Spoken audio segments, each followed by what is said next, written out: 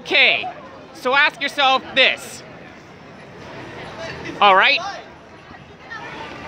See that poster? Is it okay to advertise something about guns at the Christmas market? Doesn't seem like a good idea, all right? Let's see.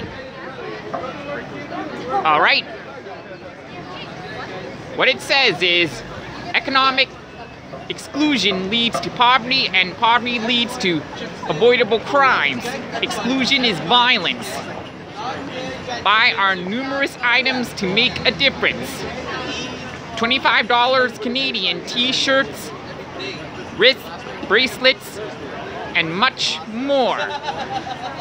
Silence the violence and stun the guns. That's what it says. So why are they out here at an event where lots of children are present? Yeah.